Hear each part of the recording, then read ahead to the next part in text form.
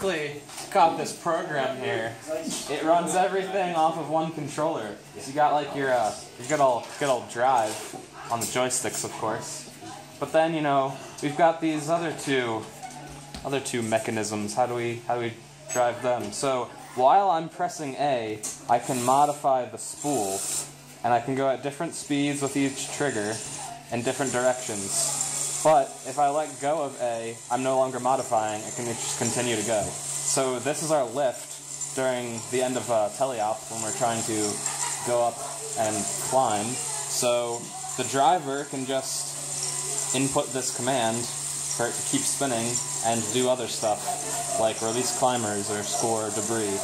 And then to stop it, you just press A again. Same thing for this arm up here. While pressing X, I can go in one direction at different speeds with the one trigger, and then back at different speeds with the other. Okay. Yep.